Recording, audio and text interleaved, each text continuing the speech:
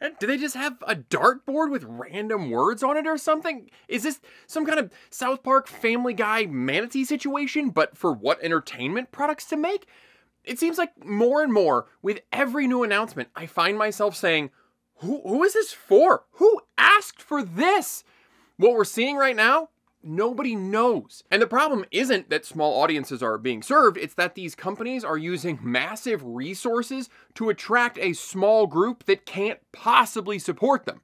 We already know that there is a vacuum of creativity in Hollywood so massive, James Dyson has to peel his underwear off the morning after he dreams about it. But it's not just creativity, it's a lack of critical thinking as well.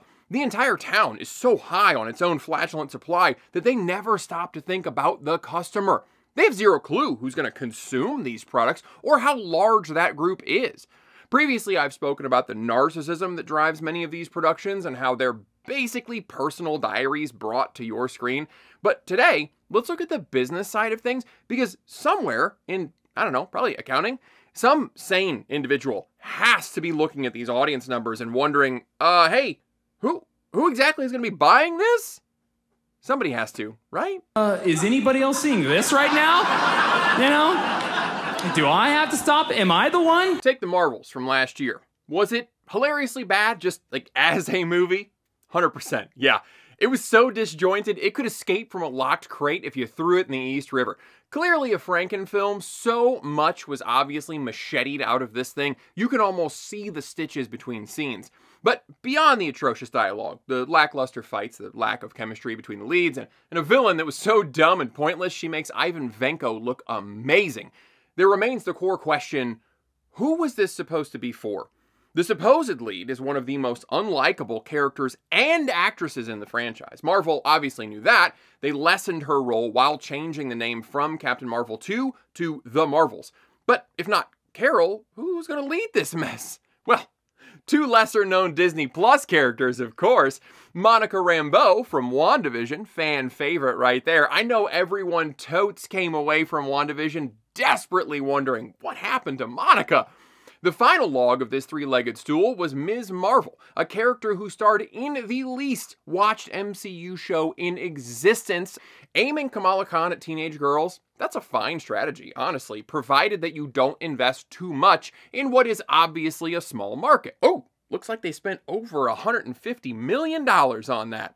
Never mind. Okay, well, you've got three characters who aren't extremely popular on their own, and there has been no groundwork laid to get anyone excited for them teaming up, other than, you know, they're all women, so girl power. Originally slated to be the flagship for Phase 5, it was pushed off and included nothing in the way of the overall Phase plot. It's a major entry into the cinematic universe, but it's a standalone thing, but also doesn't stand up on its own. We tossed in Ms. Marvel talking to Kate Bishop as an after-credits scene, so it seems like they're trying to go for teenage girls for this large franchise that has up until now been funded by guys aged 16 to 40. Okay, we hired a director whose previous work is very activist to make this action comedy. Okay. They had no plan. They didn't have the slightest clue who would want to watch this movie. But I guess they figured if they built it, someone would come. This multi-billion-dollar franchise seemed to suddenly shift gears and appeal to teenage girls, and they spent almost $300 million doing it. It's a bold strategy, Cotton. Let's see if it pays off for them. I hope it works out for me. If I'm bold, just come right out, ask you to push the like button. I don't even have any dignity left. You guys don't know what I sacrificed for you. All right, I'm back. I forgot a couple of things. One, I put my popcorn mug down here in the studio. Totally forgot about it. This thing is awesome. Two, I bought this sampler of Cooper's coffee. Forgot about it down here as well. I'm drinking the Sumatra today. It's really dark. It's really good. This stuff is in the Amazon link. I have a little affiliate store. If you're going to shop there anyway, all of my coffee and tea purchases and my studio stuff is in there, and I think if you buy stuff, I get like 1%. I don't know. I predicted all of these things in videos last year, and in my final one, I thought I was making an outlandishly absurd prediction when I said that the Marvels would end up making $400 million. And I'm like, I know, that's hyperbolic, it's crazy low. Guys, I'm a YouTuber. Sometimes I just say crazy stuff for the controversy. and then it actually made 200 million. Ouch, town population, you, bro! Don't know who your audience is, make a poor product, doesn't make any money. That's so weird. A similar case can be seen in Madame Web. I'm not sure where you guys can stream this right now, but if you want some laughs and you already have that particular subscription, it honestly might be worth your time. For some strange reason, Sony has been trying to build the Sony Spider-Man Universe, because everything needs to be a whole universe now, except there's just one little problem. There's no Spider-Man! I want Spider-Man! They made a movie centered around a Spider-Man comic tertiary character who exists to exposit and drive plots with her future viewing powers.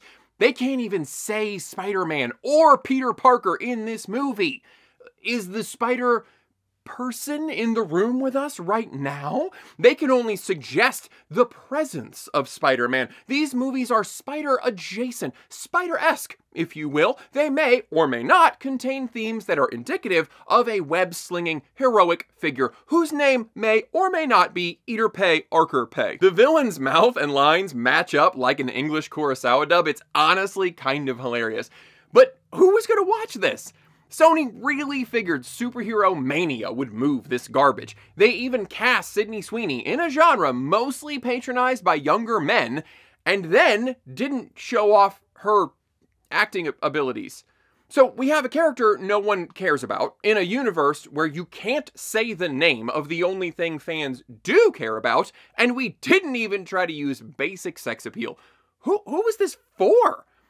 Whoever it was, they're the only ones that showed up. It only made $100 million worldwide, which would be fairly respectable if the break-even point wasn't around 200 million. Missed it by that much. And Sony can't catch a break. Last week, they unveiled another product for an audience that numbers in the hundreds of dozens, and that would be the PS5 Pro.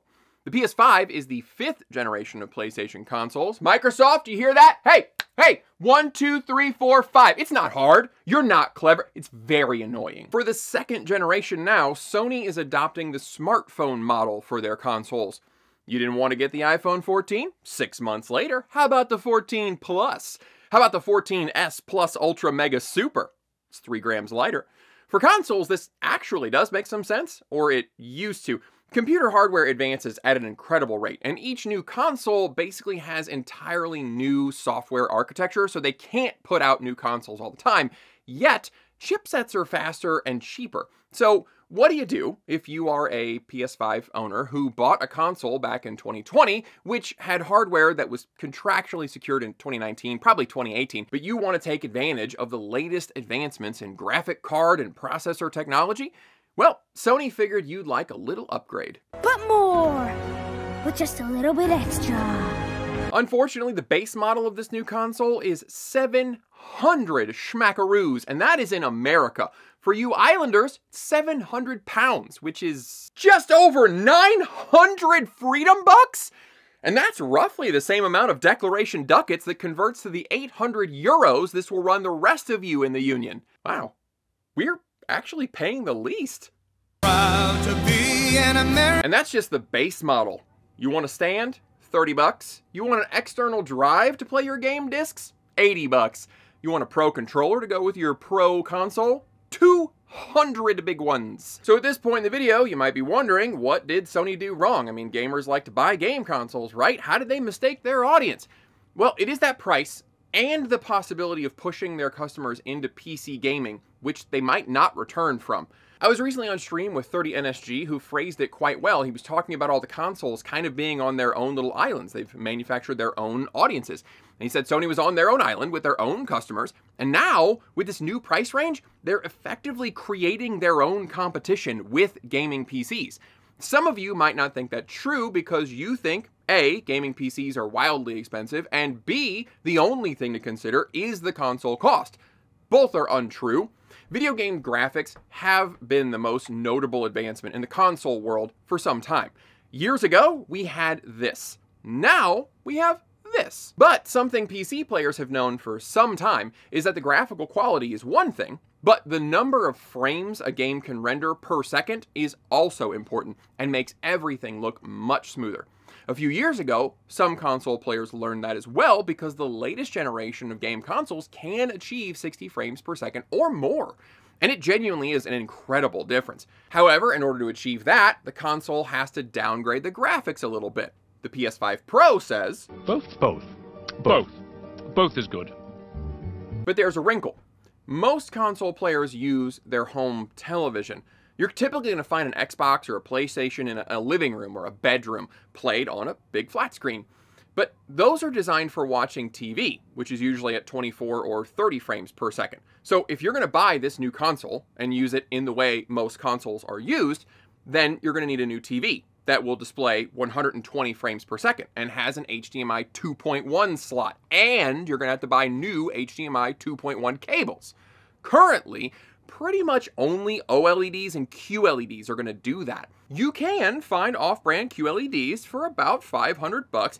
So for the average console user, taking advantage of the features of this product will require $1,200 bare minimum. At that price point, you are well into gaming PC territory. I did a quick search on Newegg for gaming laptops. All the convenience of a console and more than capable models can be had for $1,200 to $1,500, plus you don't need to pay extra for online multiplayer. The other issue is that Sony is not following the smartphone model by making the previous version cheaper. 4 years later, that original PS5 is still $500 US, and this new model is not signaling the price drop that you would expect for that old model like a phone. And the announcement for this new expensive hardware showed you how you could experience old games better. There are no new must-have games coming out that will take advantage of this new power, so Sony had to show off years-old games that you can, I don't know, I guess play again, but this time a little better looking. And I do mean a little better looking. This is from their own presentation. Here is the incredible graphical upgrade. Definitely seems like it's worth $700, right? They're the same picture. So Sony made a product for customers who are serious about high-end graphics and high frame rates, but are casual enough to want to use a console, which does carry less hassle than PC gaming, and have $2,000 or more for a console and a TV. Where are these people? That's an odd blend of customer, right? And Sony's own numbers revealed this. Earlier this year, we learned half of PlayStation players are still using the old generation PS4, which hit markets a decade ago. I guess they don't care about graphics or load speeds. I'm here to tell you right now, we don't care. Let me tell you We don't care. The launch video also revealed that 75% of PS players favor frame rates over graphical quality, and I'm among them. I don't notice the lack of water reflections, but now that I've been to the 60 frames per second mountaintop, I can't tolerate the choppiness of 30 frames anymore. And Sony is kind of signaling that this is obviously the future of console gaming and its prices, so they are pushing their own customers to look into PC gaming. They are encouraging their own competition, and also they can maybe capture this tiny market of rich console gamers who demand top-notch visual performance. Par for the course, though, because they also just spent $400 million and 8 years of development on this game that was so poorly received that they issued full refunds and announced its cancellation just 10 days after it launched. Look, I enjoy PlayStation. I have for some time, obviously, but what is happening over there? But since we've talked about movies and video games, how about we end with a video game movie? Borderlands. Oh, Borderlands. Look how they mess with my boy. Borderlands is the Concorde of the movie industry. That's the game that I was showing a few seconds ago. A product that is aping what everyone else is doing with almost nothing to distinguish it, years too late, and carrying a massive price tag. That is Borderlands. They spent $110, $120 million plus marketing. Let's just call the whole package $200 million for ease. It grossed $32 million worldwide, and they only keep half of that, by the way. The theaters get the other half. So they made $16 million on a $200 million investment. How could they have known it was gonna flop, though? Well, let's see. It bears zero resemblance to the game that it shares a name with. The most glaring example is Roland, a 7-foot-tall super soldier who is super stoic. Some of the comedy in the game is based on how socially unaware and awkward he is, because life is always war, and war is hell, and he's super serious about it. Naturally, they cast Kevin Hart for that role. The tone was completely off. I'm going to tell you everything you need to know about these games with one interaction. In the second game, you will meet a man who wants to be shot in his face. He is shouting about how much he wants it. His name is Face McShooty, and you are given a quest to shoot Face McShooty in the face. That quest is called Shoot This Guy in the Face. And you do. And his head is... it's gruesome. And you get a reward! That's the game. The list goes on. This was never going to attract anyone who played this game for more than 7 minutes. So there's that audience gone, and the good word of mouth they might have brought. For normal audiences, well, the trailer definitely scared them away too. Cate Blanchett, Jamie Lee Curtis looked bored and confused even in the trailer. Jack Black sounds annoying, and the girl playing Tiny Tina is clearly playing someone who is acting like what they imagine the word psychotic sounds like. I did watch it. I rented it because it's all ready for rent, and like, I know we say things seem like they're written by AI now. It's a pretty common complaint, but this time it's really true. This is the definition of content. They had so many tropey lines that you've heard in other movies. You in what army? The one right behind me. I'm a bounty hunter, not a babysitter. I'm getting too old for this. Guys, you're not gonna believe this. Those are all actual quotes from this movie. They did a found family thing, they did a noble sacrifice thing, they did pee-pee humor comedy. It is seriously the most generic movie of all movies because it's an amalgam of every movie. They also rated it PG-13, so the planet full of, bloodthirsty, murdering psychos had no blood and only implied murder. Just imagine the tone and humor and content of Deadpool, but make it PG-13. And instead of Ryan Reynolds, they cast Stephen Wright. That's the Borderlands movie. This had no audience, and that is exactly who went to see it. As I've said before, I am excited to see this crap fail. Whether it's an established franchise that takes the original fans for granted and thinks they'll stick around no matter what crazy direction we take the franchise in, or a company that thinks you'll buy anything as long as the package says new and improved on it, or a soulless product that is the result of cash-grabby trend chasing. When they crash and burn, I'm right there with graham crackers, marshmallows, and chocolate.